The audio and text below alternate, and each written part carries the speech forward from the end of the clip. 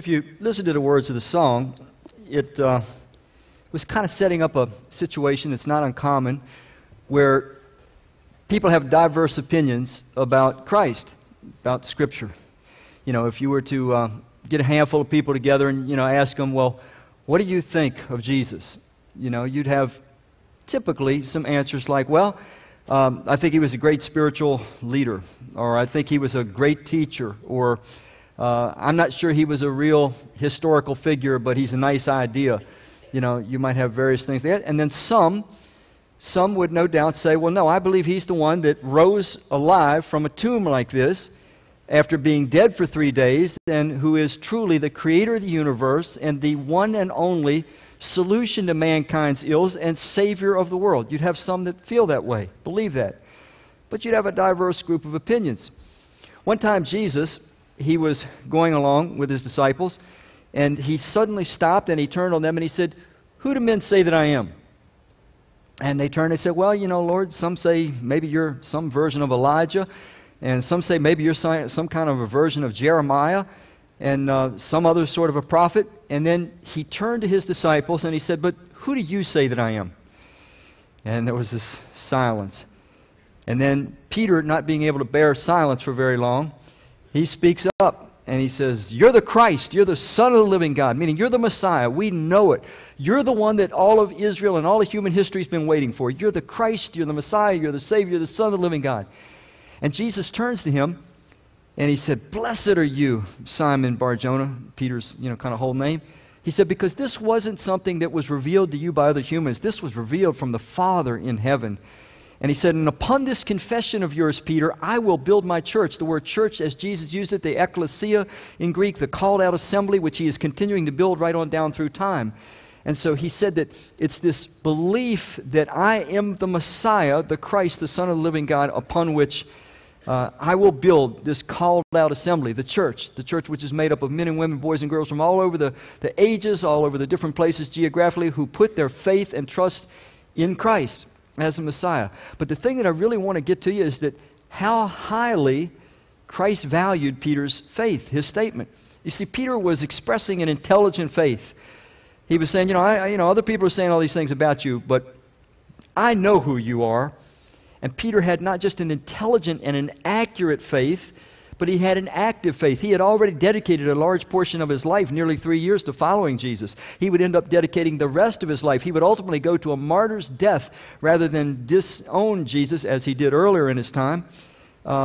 So he lived his whole life active, seeking to make Christ known and the truth about Christ and the truth about life known to as many people as would be accepting of it. He had an intelligent faith. It was accurate and it was active. Now we're going to meet a guy in Scripture that Christ also gets very excited about this guy's faith. But that raises a question. Why is it that God seems to care so much about faith? I mean, look at these scriptures from the book of Hebrews to just kind of get us started. Maybe we'll look at them from the Hebrews. It's magical the way we do this, the way they see what I'm doing up here. All right, it says, "Now faith is being sure of what we hope for and certain of what we do not see. And without faith," what does it say? "It is impossible to please God." Can you please God without faith, according to Scripture? No. It's impossible, because anyone who comes to Him must believe that He exists and that He rewards those who earnestly seek Him. So you can see the emphasis that God puts on faith. And were you to read that entire 11th chapter of Hebrews, which I know you'll do sometime on your own, you'll find 15 different people that are listed there from the Old Testament. And each time it talks about their faith, and then it was expressed by action. Faith and expressed by action. Faith, and it goes all the way from Abel to Noah to Enoch and all down. And so faith is this very important issue to God. But why? I mean, is it just something arbitrary? I mean, what do we mean faith? We know when we have conversations with people, they say, well, I've got my faith. And that could mean almost anything. It might mean that that's a certain denomination that they were brought up in. They say, well, yeah, that's my faith. It might mean it's a certain political swaying that they have. It could mean nearly anything. But why? Why does this matter to God? I mean, the Scripture goes to say this. It says that faith is the condition. Let me go further. The Scripture is very blunt and clear and redundant about this. In the New Testament, it says that the singular condition for having one's sins forgiven and being given entrance into the kingdom of heaven eternally, the single condition is to put faith in the Lord Jesus Christ, the one who has died on the cross for our sins, paying our sin debt, and rose again from the grave. And it says that when a person puts faith in Christ, meaning we are becoming His follower, God erases our sin record, and He gives us entrance into His family and His kingdom. It's the singular condition. Now, it was not the condition in the Old Testament. I don't know if you've ever given this much thought or not. Christ wasn't there. So how could salvation by faith in Christ be there? Well, in the Old Testament, God progressively revealed Himself little by little by little by little as the Old Testament was developing, and people were judged then based on their faith in God to the degree that they understood Him, to the degree that He had revealed Himself to them. They didn't have whole Bibles. But now the condition for 2,000 years has been faith in Christ. Why Christ? Why? Well, why couldn't it be something else? Because of this thing that I just said, progressive revelation. God has little by little progressively revealed Himself to mankind, but then when it came to Christ, He pulled out all the stops. The Scripture says that in Christ we see the fullness of the Godhead in bodily form in Colossians 2, 9 and 10. It says when you look at Christ, this is it. This is all that God can tell us about Himself. This is God saying, here I am completely. It's kind of like you had a mysterious pen pal for a long time and you never saw them or met them personally, and then suddenly they show up at your house and you say, how do you like me now, you know? And so the condition for salvation is based on faith in God now that He's revealed Himself completely in Christ. There can be no other way. But I still haven't answered the question, why faith? I mean, could God have just made up any kind of condition? Could it have been like, okay, if you eat a tuna fish sandwich on Fridays, I'll forgive your sins and you'll enter my kingdom of heaven? Could He have made just any arbitrary condition? Could it have been? Or could there be something more substantial? Let's think about this. We know God is a personal moral being. We know that we're personal moral beings. We have will, we have thought, we have reason, we have feelings. And so God says that since He's the creator and that He is the only one in the universe that has all knowledge and has the character to rule and sustain the universe, that He must protect the universe by maintaining singular rule of the universe. Now this is a problem because we're free moral agents, you know. And so how is God going to rule over us? Because it's the only way that there can ever be harmony in the universe. The reason that the world is in such bad shape now is because we're making our own laws and just doing whatever we feel like periodically. So God says ultimately He's going to bring all of intelligent beings back under His rule. But how? How can He do that in a way that I'm going to feel good about it? Let me give you 3 ways that He could have done it. Well, He first of all could have brought us all under His rule so that the universe would have peace and harmony by force. He could have made us kind of like automatons, you know, sort of like I have no control over myself, that whatever God says, I just kind of robotically, automatically do. We could have been made machines. He would have at least had harmony in the universe, but for me, that wouldn't have been very satisfying. I don't like to be forced to do anything. Do you? Do you like to be forced to do things? Okay. He could have also used fear. He could have said, okay, I'll tell you what, here's my will, I love you, it's good for you, but if you don't do it, there is also instant leprosy, instant lightning bolts, instant, you know, he could have had our eyes pop out of our head, you know, if we told a lie, our tongue could have swelled up the size of our arm, and, you know, He could have done all kind of creative things. Had I been God, I would have utilized some of these mechanisms, no doubt. Good that I'm not God. But He could have used fear in a serious way. He could have said, if you don't obey me, bad things will happen to you instantly. There will be no blinking, no waiting. But I don't know about you. I don't like to be pushed around. I don't like to be threatened. Is there anybody here you like to be threatened? Can I see your hands? Okay, you like to be threatened. Okay. Well, I'll threaten you some. Most of us don't like, you misunderstood the question, I'm sure. Most of us don't like to be forced, and we don't like to be threatened or use fear. So God could have used force to bring the universe. Somebody, you got to get the heat, man. You're cooking me up here. Somebody, man the thermostats, please. These first 2 units, turn them down. You should be able to just go down on the dial. You'll have to do that one over there or it won't work too. But He could have used force. He could have used fear.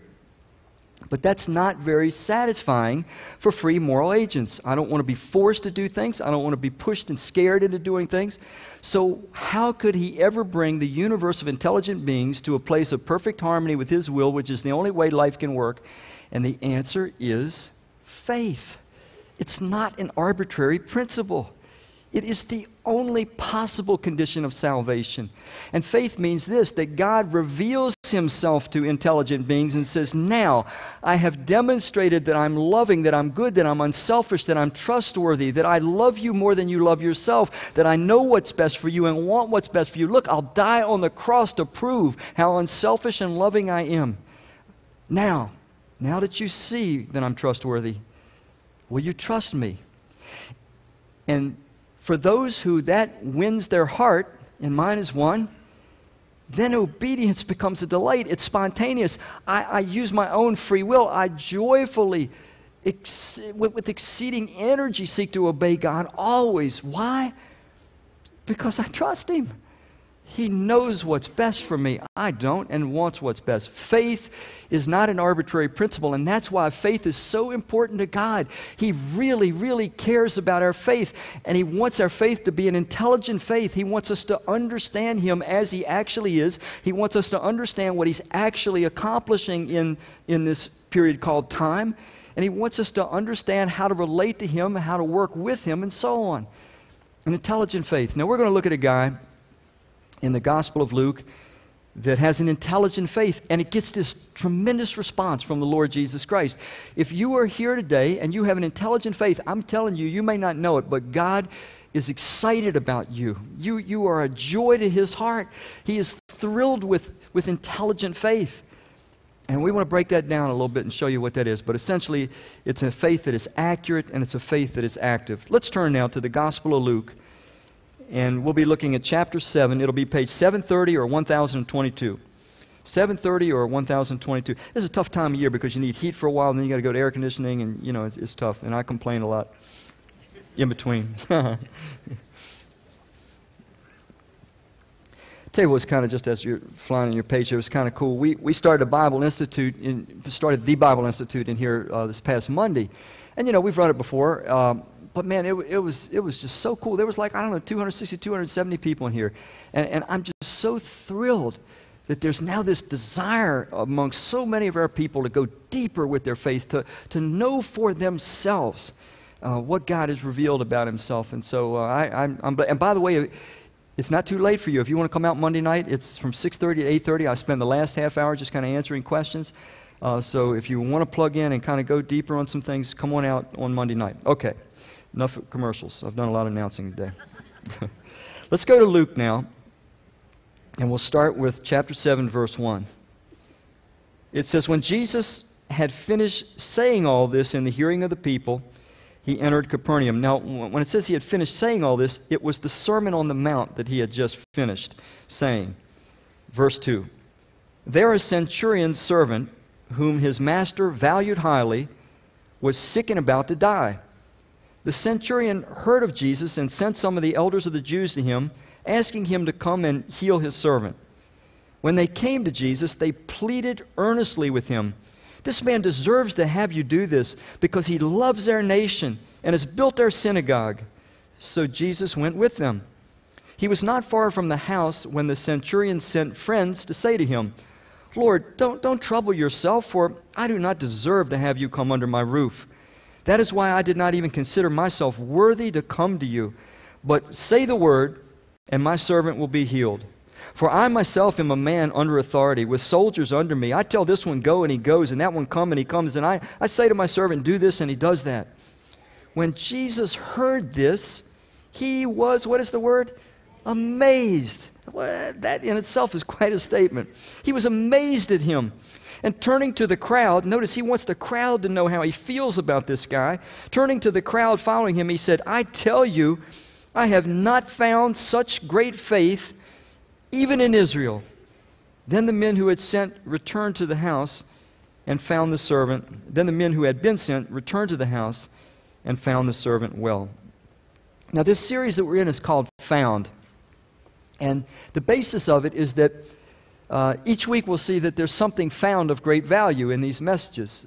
In this case, Jesus found a man with what I'm calling an intelligent faith, and he was excited about it.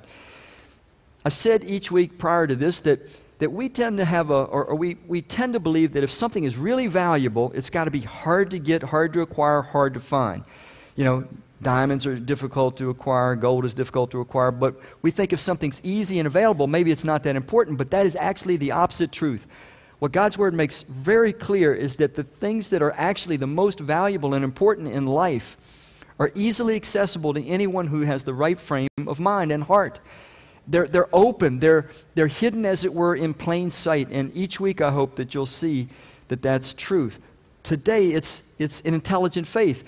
You and I can each possess an intelligent faith. That is not beyond the reach of any of us, and it is of great price to God. I hope you see now how important faith is. It is the reconciling principle that God has placed in this universe. And when He sees the kind of faith in our hearts that He saw in this centurion, He's excited about it.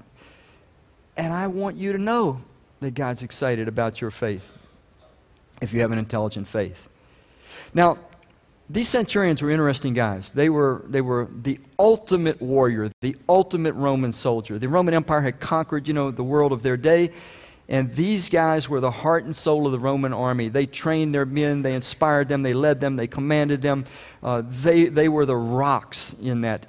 They would be over 100 men, and a legion would have 6,000 men altogether, so they'd have 60 of these centurions that would be over a legion. Interesting little note. In the New Testament, there are 7 references to centurions. Every single one of them is positive. Every one. One of the centurions was at the foot of the cross and says, this was no normal man. This surely was the Son of God. There was a centurion in the book of Acts chapter 15 that Peter was sent to by God to give him the message of the gospel, and he turns to Christ right away. There was another centurion that saved Paul's life when he was being pulled apart in a mob. Another centurion saved Paul's life a second time when there was a plot to kill him. And so every time you find a centurion, a Roman centurion in Scripture, in the New Testament, it's positive. I don't know why, but I do know this. They were noble people, and noble people tend to be open to truth. And maybe that's what it was all about. I don't know. But let's put this in a historical context. Here Jesus is with a number of Jews gathered around him, following him. This centurion sends his servants, or sends some Jews to Jesus. He himself wouldn't even go because he knew that in those days a Jew would have nothing to do with a Roman. They hated the Romans. They despised them. They were tired of being oppressed by Gentile empires. First it was the Babylonians, then it was the Persians, then it was the Greeks, now it was the Romans. For 500 years, nearly 600, they had been oppressed, and they hated it. And one of their criteria, one of their litmus tests for the Messiah, before they would ever accept somebody as the Messiah, was he had to be a Roman hater, and he had to be willing to overthrow the Roman Empire. And here's Jesus praising this Roman centurion, the ultimate warrior, the ultimate picture of oppression to the Jews. Very interesting set of circumstances. Could have caused many of the Jews to hate Jesus even more because they didn't have an accurate, intelligent faith. We'll get to that in just a bit. But Jesus doesn't respond the way that he would have been expected to as a Jew. He's very open to this guy. He's very excited. Now, the guy, the Roman, is a very different cut of Romans. It's said specifically, this guy loves our nation, and he built our synagogue. This Roman centurion, built the Jewish synagogue. He was probably, what we know historically, was a proselyte. These were individuals that, when they became exposed to the God of Judaism, the God of the Bible then, it resonated in their hearts, and they became followers, even though they were, in this case, a Roman centurion or whatever. So this guy was probably already not very steeped in Jewish scripture, but maybe he knew something. But he knew enough to know that a rabbi, a Jewish rabbi, which is what Jesus was not supposed to come into the house of a Gentile. A Gentile was just anybody that was not a Jew. It was thought to believe, they believed it was ritually defiling. And so this Roman centurion, who's in the power place, humbles himself to this peasant Jewish carpenter rabbi. And that was a really strange set of dynamics going on there. Strange that Jesus would respond to this Roman. Strange that the Roman was so humble to Jesus, this peasant carpenter, rabbi. So everything there was an unusual set of dynamics. But the thing that you see in this centurion, the Jews that were going through Scripture to prepare themselves for when the Messiah would arrive, for the most part, they didn't accept Jesus. Now, don't get me wrong. The first Christians were almost all Jews. Many Jews did become followers of Jesus in Jesus' day after he rose from the grave. Okay, but for the most part, they rejected him. Well, why? What's behind this? Well, it's what I just described. It was this Jewish inferiority thing. They were so sick of being oppressed by other nations. First the Babylonians, the Persians, the Greeks, now the Romans. They were tired of it. And so the only way they could cope with their feelings of inferiority is they would have something on their oppressors. And the something that they had on their oppressors was this: we're the chosen of God. God likes us and he hates you. You're Gentile dogs. That's what they called anybody that was not a Jew. That's what they believed. They believed if they just brushed up against you, they were defiled. It was a way of coping with their own feelings of inferiority, whereas what they should have been doing is thinking, why are we in this condition? Why hasn't God restored our kingdom? And it was because of their spiritual state. But anyway, point being, you see how all these dynamics were working together. The Jews' minds were prejudiced against Jesus because they wanted somebody to overthrow the Roman Empire. This Roman centurion, who had probably just fragments of understanding of God, had no prejudice. He was noble, he was honest, he was open, and he couldn't miss it. Jesus had done miraculous healings, many, many miraculous healings. He had said things that no human had ever said before. He displayed a kind of a kindness and love that had never been seen. So when this Roman centurion, with no prejudice, with no bigotry, with no inferiority things to work out, he sees Jesus and says, I know, this is of God. Nobody is like this. No human has ever done these kind of miracles. Opened blind eyes, healed every disease. He knew it. And he says, no humans ever said these things. Certainly, somehow this is God in this Jesus. He must be the one the Jews have been looking for, the Messiah. He had an intelligent faith. It was accurate. The Jews didn't. They had a distorted image of God, and therefore they missed the greatest opportunity that could have ever been afforded to them, the very presence of their Messiah. Now, an intelligent faith is, first of all, accurate. It's accurate. We are seeing God and his truth in the way that it actually is. This Roman centurion, in spite of a lack of a lot of scriptural teaching, did, but many of the Jews didn't. And today, we can still have very distorted images of God. I mean, it's not unusual at all to find people that just sort of have more or less a superstitious faith. They really don't know anything firsthand about God. They really, truly don't, but they feel that God, expects certain things of them, so they just kind of go through the motions and they do those things. I jotted down a few of these typical images of God that sometimes people have that are distorted. They're not the way God is at all, but some have a ritualistically appeased God. They believe that God is really concerned about them doing certain rituals. As long as they do these certain rituals, they can pretty much live any way they want. They have a small-minded God who just wants them to do certain things a certain way. Then you have some people that have sort of an indifferent creator. Folks, whoever's manning the heaters, you missed that one over there. It's still burning me up here. If somebody could please turn that down. You have an indifferent creator. It's the idea that somebody created everything, and then they just step back, and he's just kind of watching with amusement, what's going on. But he's indifferent. Some people have that sort of an image of God, and all these images of God, they shape the way we develop. They cause us to react to circumstances in various ways. Another one is that some people have sort of a kind of a tolerant, sleepy, grandfatherly God. He's kind of rocking in his heavenly recliner, and he just kind of looks over the edge of heavens and every once in a while and goes, boy, oh boy, I get it. You and we got a special deal going. He's not too concerned how you live. You can have a special relationship with him. He'll pretty much agree with anything you want to do. Some people have a God like that. He's the good old boy upstairs. We're fine. Some people have a doctrinally meticulous God. These people are really argumentative and boring. They come to churches like this, or churches all over the country, and they sit scrupulizing everything that's said because they believe that God is more concerned that we get every little doctrinal issue right, and then he's pleased with us. And if you're off on just one doctrinal issue, he can't stand you then. And so they're judgmental, and they're boring, and they're argumentative, but sometimes that's the image that reigns in their heart. Then there's some people that have kind of this politically active God, that all he cares about is social justice. He wants to redistribute the world's wealth and that sort of thing. Some have an angry cosmic cop sort of a God. He just kind of sits in heaven with his cosmic baton, and he's ready to whack you as soon as you get out of line. He's going to cause bad things to come your way.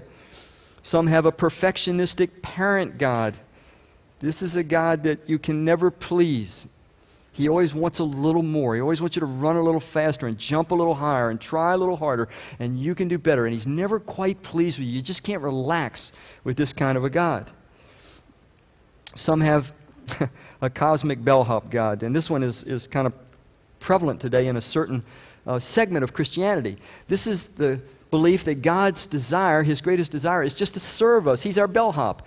You just kind of pick up the phone and you ask for room service.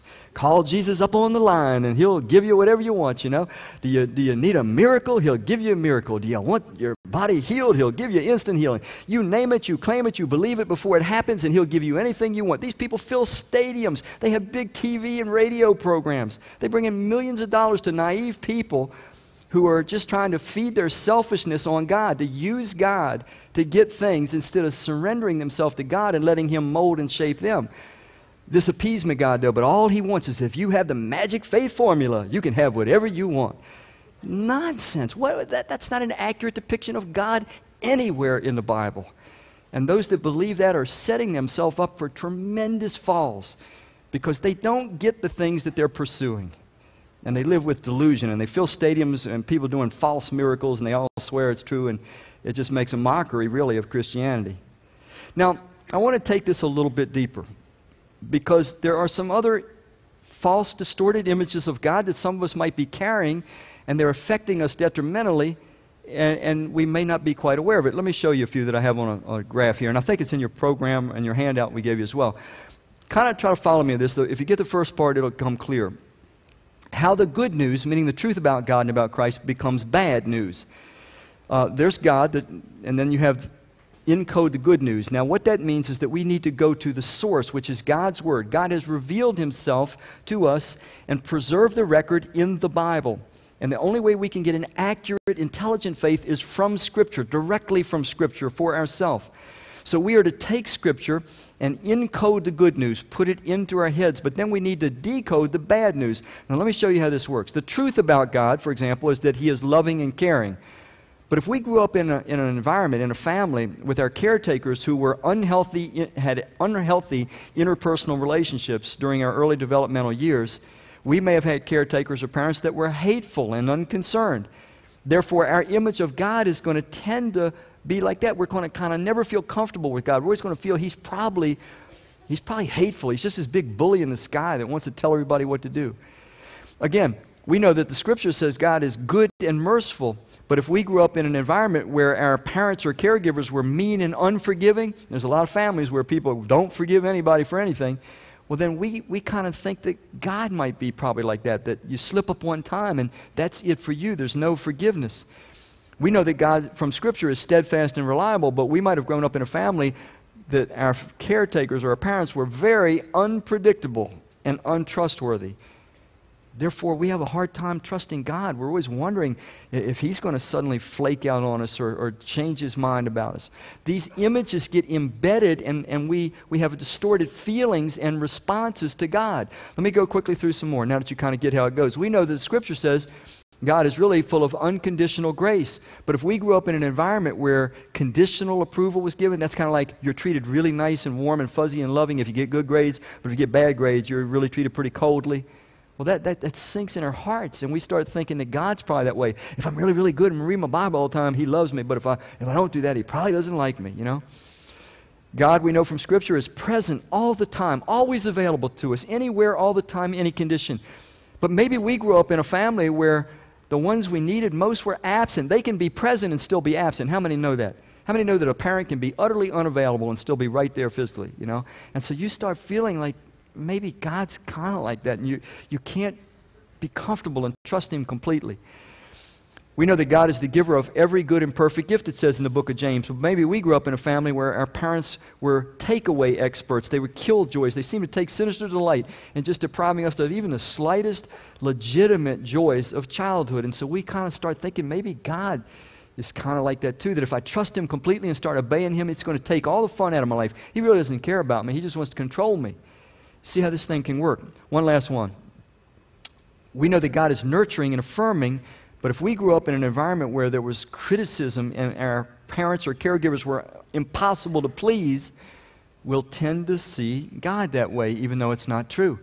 We know that God is accepting, but if we grew up in an environment where we experience a lot of rejection, we'll tend to think that God could reject us too. We know that God is holy, just, fair, and impartial, but once again, if we grew up in an environment where there was unjust, unfair, and partial, we'll start tending to think that God might be that way too. So, this is a good time to ask ourselves, do we have an accurate image of God? And if we think we do, what are we basing that on? Because if our image of God is only based on fragments that we receive from childhood experiences in and out of church, or fragments that we've heard, even from me, but we've never gone to God's chosen place of revelation, this book, this amazingly wonderful, valuable book, and saw with our own eyes what God has to say about Himself, we don't really necessarily have an accurate image of God. And our faith is going to struggle to ever be an intelligent one, because if we don't have an accurate faith, it can't be an intelligent faith. We might be expecting things of God that He's not about at all. Listen to what it says in Psalm 119, verse 89, about the Word of God. It says, "Your word, O Lord, is eternal. It stands firm in the heavens. The unfolding of your words give light. It gives understanding to the simple." How do we get an intelligent faith? Where do we get an accurate image of God? From His Word. From His Word. Now, of course, God has put teachers in the church and so forth, but even when people like me teach, I'm always trying to get you to see for yourself. Not have a second-hand faith, first-hand faith, so you know for yourself what God says about Himself and about life from His Word. So, actor, some of you are probably very familiar with him. His name is Ian McKellen. He was in Lord of the Rings. He was Gandalf. How many remember Gandalf? You know, he was kind of a heroic figure, you know. Let me just tell you a little more about Ian. Ian has an interesting habit. Whenever he goes to a hotel and stays in a hotel, the first thing he does is he seeks out the Gideon Bible in the hotels. You know how Gideons put Bibles in hotels? He seeks out the Gideon Bible. Do you feel really warm and fuzzy about Gandalf now? Are you really glad that he's your hero? You better listen a little further. When he gets this Gideon Bible, he goes right to Leviticus chapter 18 and finds verse 22, and he tears it out of the Bible. And here's his reason why. He's a homosexual. And that verse specifically condemns homosexual activity. Now, Ian McKellen doesn't know the Bible very well, because if he did, he'd know that it's mentioned many other times and places that it's condemned. It's not God's design. It's not His highest for us. But this is what people do when they find sometimes the accurate image of God. We try to twist it into a more comfortable image so that we can live out our own desires, even if they are destructive. Let me share with you one other thing that's very similar. There was in 2009 a gallery in Glasgow, Scotland, art gallery, and the art dealers there had a very interesting display. They had this big Bible, and beside it they had blank pages, so that people could just come and randomly put their ideas into the Bible. They could change the Bible. It was the idea that it's just a bunch of ideas of men, so it's up for grabs, it's up for change. And needless to say, there were a lot of very vulgar and lewd things that were put there, and then just some crazy things. But the idea was that we can twist Scripture, we can change it rather than go to this precious revelation and learn the truth about God and about life. Now, one little interesting aside. When they did this in Glasgow, let me tell you what didn't happen. Even though blasphemous things were written in this Bible about God, let me tell you what didn't happen. They didn't burn the city of Glasgow down. They didn't behead the art directors that put this exhibit on. Do you know why they didn't burn the city down and behead them? Because Christians don't do that. But how many of you know, had this been the Koran that they tried to do that to, how many of you know they would have burned the stinking city down and they would have beheaded, if possible, the art gallery leaders? I'm serious, I want your hands on this. How many of you notice you need to know that we're dealing with the most evil religion ever been put on the planet? Allah is a demon, a bloodthirsty demon from hell. He is not God. He is not the God of the Bible. And you need to understand that. Now, I'm not saying every Muslim is a terrible, bloodthirsty demon from hell. But if they follow their own scripture, this is why we get all these burnings and killings and so forth. All right, that was just an aside. That was just kind of a freebie. Let me go on my talk. Accurate faith. In Psalm 25, the Lord says, urges us to make this prayer, a good prayer for me, for you, for all of us. It says, show me your ways, O Lord, and teach me your paths. Guide me in your truth. God guides us in His truth. If we don't have His truth, we don't have His guidance. We can't have an accurate faith without experiencing God's revealing of Himself through His Word. The unfolding of your words gives light. We had read, for you are God, my Savior, and my hope is in you all day long. I know I've made a lot of emphasis about Scripture, but bear with me. I'm going to do something as fast as I can, but I want you to understand just what a treasure we have here and how horrible it is to neglect it. I don't mean to guilt trip you, but I mean it's just like we're cheating ourselves out of something phenomenal. Let me show you just 10, really quickly, 10 evidences that this thing is divine in origin. It's nothing like it on the planet. First of all is unity, the unity of the Bible. You may or may not know some of this. It was written by 40 different human authors that the Spirit of God used. 40 different authors, 3 different continents, Asia, Africa, and Europe. Over a 1,500-year time span. Okay, and yet when you read it, 3 different languages, Greek, Hebrew, Aramaic, but when you read it, you find you're meeting this same entity, this same unified mind from cover to cover. Nothing like it on the planet. Its indestructibility. Diocletian, Roman emperor in 303, he thought that he had actually destroyed all the Bibles in existence.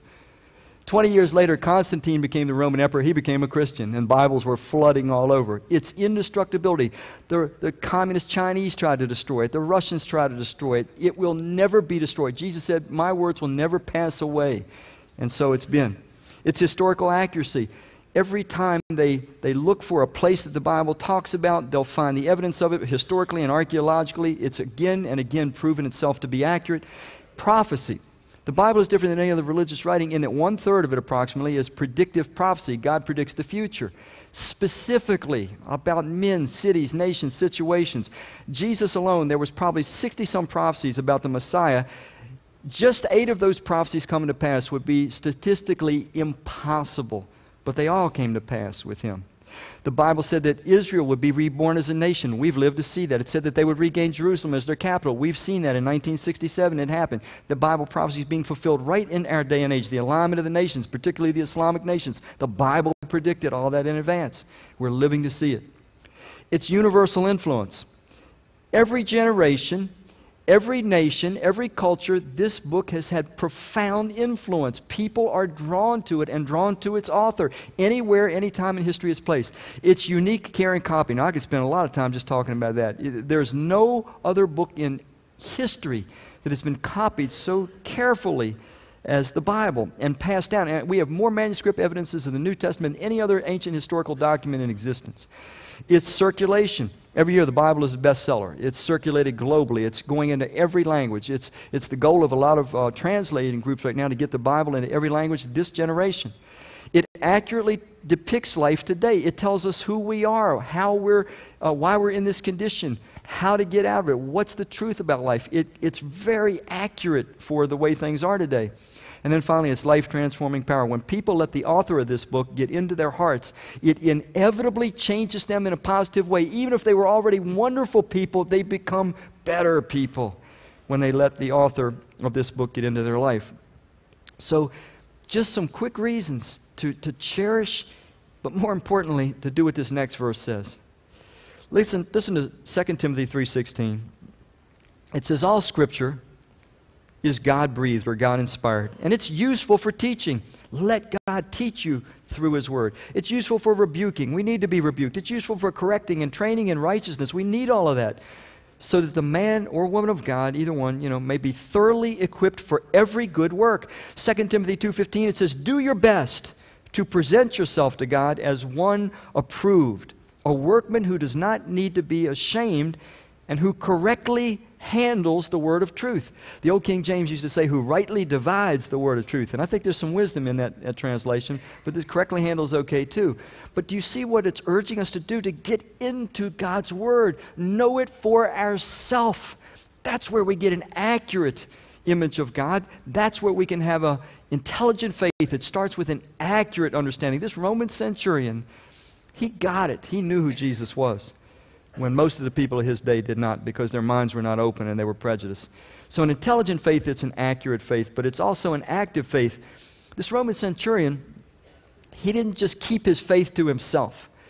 It's not unusual, people today that say, well, I have kind of this faith in God, but it's kind of, I keep it to myself. It's kind of personal. It's between God and I. Really? Then you don't obviously read the Bible. Because Jesus commanded his followers, when he rose out of a cave like this, he said, go into all the world and preach the gospel, make disciples of all nations, baptize them in the name of the Father and the Son and the Holy Spirit, teach them to obey everything I've commanded you, and lo, I am with you to the very end of the age. That's not keeping it to yourself. That's taking it to others deliberately. That's what this Roman centurion was doing. He didn't only have an accurate faith, he had an active faith. He saw his servant had needs, and he saw that Jesus was the only one that could meet those needs, and he saw that he had an opportunity to connect the two of them. And that's what people with active faith are all about. First of all, they realize that every single person matters to God, that he loves them. This Roman centurion knew that his slave servant, who would have been considered a Joe nobody, maybe not even considered human by some, but he was not that way in his sight, and he knew he was not that way in the sight of Jesus. He knew that this servant mattered to Christ, and that Christ would care about his condition. An active faith knows that God cares about everybody, that he'll reach out to people, not that everybody's reachable.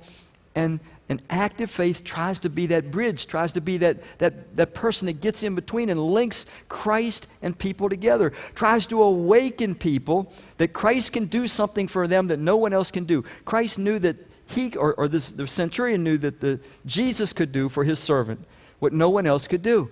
And people with active faith, that's the way they think. They're always looking around at their circle of influence. They're always praying for the people around them. They're always looking for opportunities to link these people somehow with Christ. Maybe they invite them to church. Maybe they give them a CD of a message or a DVD of a message. Maybe they give them a little booklet. Maybe they give them a music DVD or something. But they're always looking, because they know that the deepest needs of a human soul cannot be reached by or fulfilled by anyone other than Christ. That's an active faith. They don't just stay still, keep it to themselves. This guy also, he understood that this was Christ, and you got to get this part, that this was Christ's purpose for that time in history. He knew that Jesus was doing multiple miracles, multiple. Why? Because that's God's plan, to do multiple miracles all the time, each and every day, all around the planet forever. That's what some quacks teach, but that's not what the Bible teaches. Jesus did all those miracles because they were his credentials. They showed that he was the one, the only Son of the living God, the creator of the universe, the Messiah, the Savior. They were his credentials to show that he was totally, utterly different than anyone. He gave power to his apostles to do some signs, and after that, if you study Christian history, all the miraculous things tended to phase away. Do miracles still occur here and there? Yes, they do, but they're called miracles because they don't happen every day. Okay? If they happened every day, they wouldn't be miracles. Some false teachers teach that we ought to see all the same number of miracles by ordinary Christians that Jesus did, and that sets people up for being deceived. And that's why stadiums are full of people that are deluded, believing in false miracles by the thousands, because they don't know that God has different methodologies for different times. They don't know how to rightly handle the word of truth. This centurion got it. He knew this was part of Jesus' agenda at that time to do healings, and so he cooperated with it. He gets his servant linked up with Jesus. What is Jesus' number one purpose in this age? I just said it to you. Go into all the world, make disciples of all nations, baptize them in the name of the Father and the Son and the Holy Spirit. Teach them to obey everything that I've commanded you, and I am with you to the very end of the age. That's his purpose now. It's not to fill stadiums with false miracles and do weird religious TV programs with big eye makeup and stuff like that. That's not his purpose. I mean, come on, man. We ought to grow up. We dishonor God with that nonsense. All that name it, claim it stuff, thinking that's faith, that's not faith, that's presumption. That's seeking to manipulate God. Faith says, I'm going to find out what God's program is, and I'm going to trust Him and cooperate. And His program now is to link people. Link people. Do you have an active faith? Are you looking for opportunities? Are you seizing opportunities to try to link people up with Christ? That's what an active faith does. Listen to what Jesus said in Matthew 7 about an active faith. He said, therefore, everyone who hears these words of mine and puts them into practice is like a what? A wise man, hearing and putting them into practice. Wise man who built his house on the rock. But everyone who hears these words of mine and does not put them into practice is like a what? A foolish man who built his house on the sand. Now, what are you? You wise? You foolish? We're all going to leave here, I promise.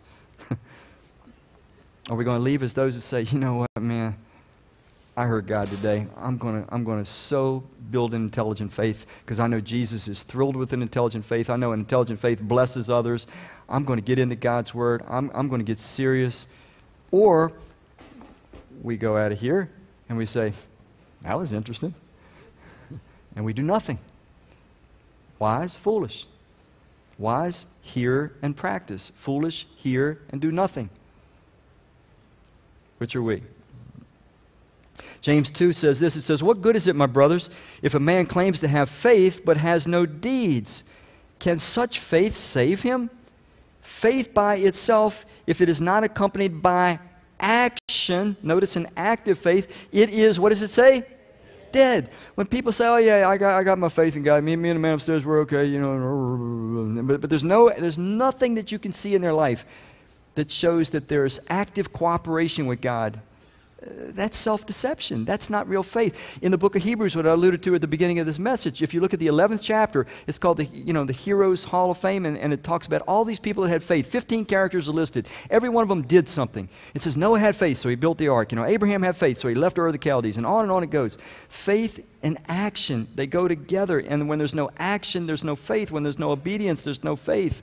Listen to what Paul says about the relationship between obedience and faith. The Apostle Paul says in Romans chapter 1, verse 1, Paul, a servant of Christ Jesus, through him and for his name's sake, we received grace and apostleship. Okay, but Paul, why did you receive the grace and apostleship? Why?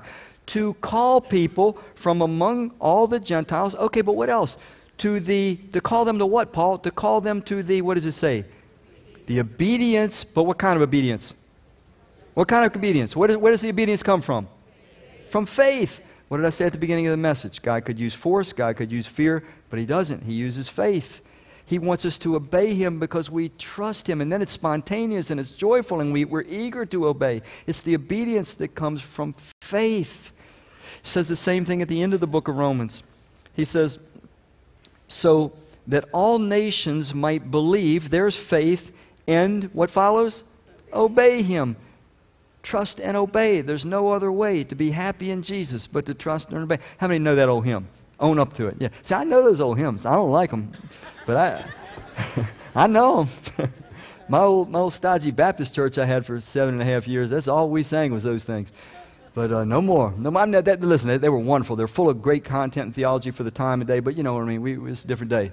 So I like our music. But anyway, the principle is legitimate. Trust and obey. There's no other way to experience what God wants us to experience, and then we have the evidence in ourselves of His goodness. So, an intelligent faith, it's an accurate faith. It's based on your personal knowledge of God from His Word. And it's active, man. You get at it. You cooperate with God's purpose. You don't just sit and drink it in. It's not just all about you and Jesus. It's about you taking Jesus to the world and linking that world and Him together the best that you know how. Let me close with a story that I've shared before, but I think it's just a good one to kind of round this one out. It's about a guy named Emile Calais. He was a philosopher. He lived between 1894 and 1981. He actually was alive up until 1981. And he was born in France, and he grew up in a very atheistic environment. His education was very atheistic. He went to World War I and was just devastated. devastated by what he saw. Couldn't believe what human beings were going through and doing to one another. He himself was badly wounded and was out of the war, just a terrible wound to his arm, but he lived. He ended up marrying a girl that he had met earlier in Germany. She was a Scotch-Irish Christian. Now, she was obviously not a strong, intelligent Christian, or she would have known that the Bible says, don't marry an unbeliever. It says in 2 Corinthians 6, don't be yoked together with unbelievers, talking about a marital relationship. Anyway, she married Émile Calais, this atheistic philosopher, and he was very blunt with her. He said, now, I want you to understand one thing. You're a Christian, I'm not. There will never be a Bible brought into our house. Do you understand that? And her being a not-so-strong Christian, she agreed to that. She shouldn't have. That was wrong. But she did. She agreed to it. And their marriage went on, and, it had some typical ups and downs and so forth. And then he went through a very troubling period, having come out of World War I and seeing the atrocities and wondering, what is the meaning of life? What's going on? Does anything really matter? Do we have any security at all? And he was tormented being a philosopher, and he searched and he searched and he read voraciously, and finally he came to this feeling. He said, I want a book that understands me, that kind of makes me known to myself, that knows what's going on inside me. And he couldn't find a book like that. So he started with this idea that he would take quotes that he thought were outstanding, and he would then compile them together, paste them into a book, and it would become the book that would understand him. And he did this for years. He would find these quotes, compile them, put them in his little book. Well, finally the day came that he felt like he had this thing filled up. He went outside into his yard, he sat under a tree, and he started to read his book, the book that was going to understand him, full of quotes that he himself valued and had found. And when he started reading it, man, his excitement was really high. Cut from that part of the story to a second thing that was happening simultaneously. That same day, that same time that he's in the backyard reading his finally compiled and completed volume, his wife decides to take their baby for a walk in a stroller. It's a warm day in France, and she's not familiar terribly with the neighborhood, and she's just going around the town and looking at things, finds herself on these bumpy brick roads, and it was too bumpy for the baby, so she got off of that, and it led her to this smoother road, and then she finds this beautiful stone building with an open staircase, and she can see that it's open inside, sees some books and things, looks like it might be a library, picks up her baby and goes inside. She looks, there's lots of books, and then at the very end of this long hallway with the books, she sees an elderly guy with very white hair, and she goes up to him and asks him, and he says, well, this is actually a church library. You're in a church. And she says, oh. And then she says to him, she says, do you have a copy of the Bible in French that I could have? He said, yeah, of course. And he gives her a Bible. And she starts to leave. And then as she starts to leave, pangs of guilt hit her, because she knows what she had, lived up to all these years with her husband. He said, never will a Bible come into the house. And now she felt like she betrayed his confidence, that she had violated his respect. And she's got this Bible, and she's troubled, and she's going home. And by the time she gets home, she just can't take it anymore. She feels awful. She walks into the house at the same time. Emile, who had been reading his book, the book that would understand him, he had just completed it. He started it emotionally this high. By the time he finished it, he was deeply disappointed, because he realized it didn't work. It was just compilations that he liked. It didn't do what he had hoped it would do, and he was deeply discouraged, still depressed and in search. They cross in the living room. His wife immediately blurts out, she says, I'm so sorry, Emile, I've done something terrible. I've just got to tell you, I know you told me never to bring this book into the house, but I did. I purchased, or I didn't purchase, I received this Bible, and I've got a Bible. And he said, a Bible? And she said, yeah, I know, I'm sorry. He says, no, let me have it. And he darts out of the room, and he starts to read it. He had never read a Bible in his entire life, ever. He opens it up randomly to the Sermon on the Mount. He's completely captivated. He reads on hour after hour after hour, well into the night. His own words, he said, and then it happened. I met the one in the book, and my life changed that night. And he goes from being a philosopher to ending up being a theologian at Princeton here in this country later on in his life, and then died, like I say, in 1981. An intelligent faith, an intelligent man, a brilliant man who followed Christ fully for the rest of his days. Is your faith, is my faith, an intelligent faith? Is it accurate? Is it based on firsthand knowledge of what God's revealed about himself? Because we can only trust what he's revealed about himself. And is it active? Can we point, if God were writing our story, would there be something, the centurion got into God's word, would there be something that said, and you did this, and that showed your faith? Is it an intelligent faith? Or is it maybe just kind of a religious superstition?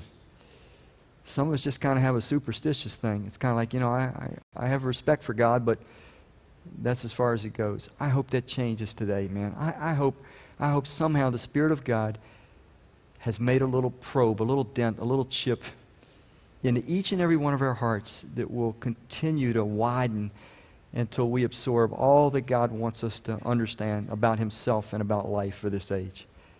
Let's pray.